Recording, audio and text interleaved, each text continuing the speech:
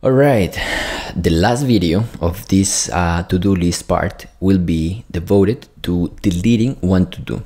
And for this, we need to do two things. First things first, we need to delete one to-do from the local storage, and we need to save it.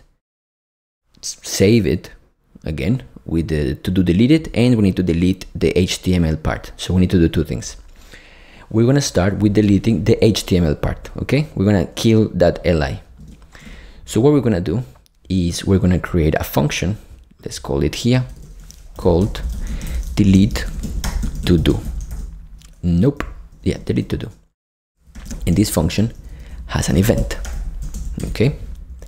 And now here on paint to do, when I create this delete button, I am going to add an event listener to this delete button. It's gonna be click. And the function will be delete to do. All right, so it's there. Let's see. Let's see if it goes. Click. There we go. Now there is a problem. We need to know which button is being clicked because we need to know which one to delete. Right now we know which button, but we don't know. I mean, we know that a button is clicked, but we don't know which one is clicked. So for this reason, I am going to introduce to you something called .target. And the event has something called target that gives me a button. There is a problem though. I don't know who is the father. The thing is that the father of the button right here has an ID. And this is the ID that I'm interested in. Because anyways, I need to kill the whole li. So what I need to do is now I have a button that is being clicked. I know the button, but I need to know his father. So let's go, and instead of console log, let's do console dir. We refresh, console click, button. And now we need to find here who is the father. First child, inner child, last child, offset, on, whatever. Outer HTML, and here we are. Parent node. And this one is what we're looking for. Let's see. And now here we're gonna do log. We refresh. 1 second. Okay. We refresh, and when we click, yay, we know who to delete. Nice. Now let's make a search. Delete child element mdn.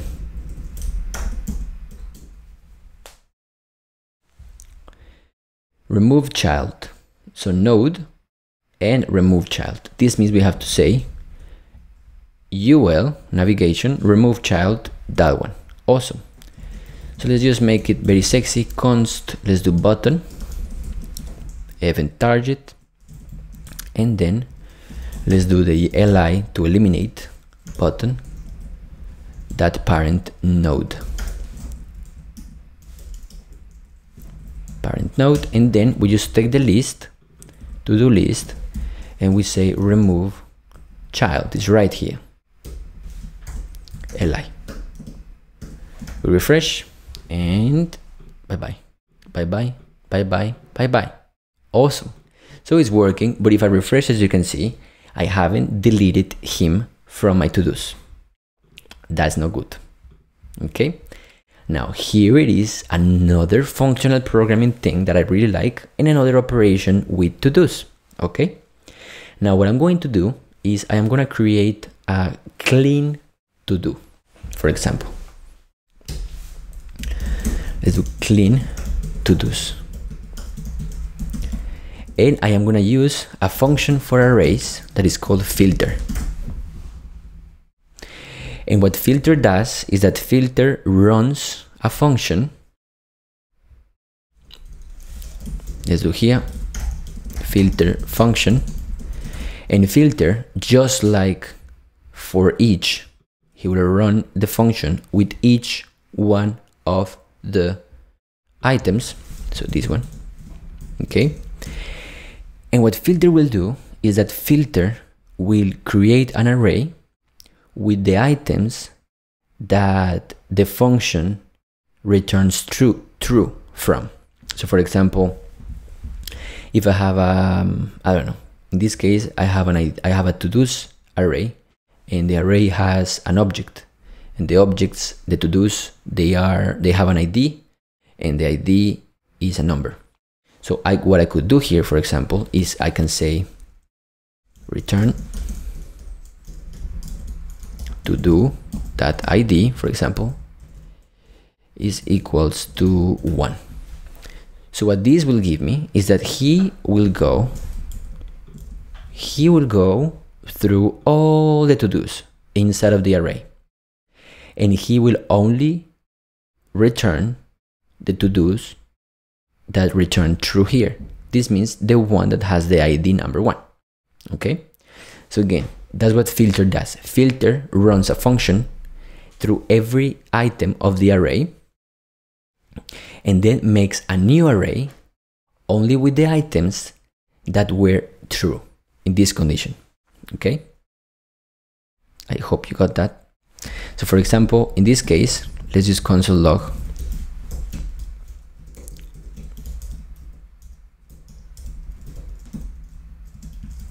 clean to-dos. Okay, what I'm gonna do here is refresh, and when I click, clean to-dos has only one item, because it's the item that passed the check. It's the only one that passed the check. The rest didn't pass the check because they don't have ID equals 1. They have ID equals 2, equals 3, equals 4. So clean to-dos and filter, what they do is that, again, they give you an array of the items that pass a check. Which check is it? This one, filter function. Okay? Now, what we want to do is that we want to clean to-dos. This means that we want to get the to-dos that do not have an ID equals to the one that was just clicked. Sorry. Okay, let's do it again. We want to check the to-dos, and we want to check the to-dos that do not have the ID equals to the ID of the li, because that is the one we want to delete. Okay? All right, I hope that you get that, that you've been getting that. And because this is okay, we can also put it here like this, so we don't make so many functions. It's the same thing, okay? The same thing.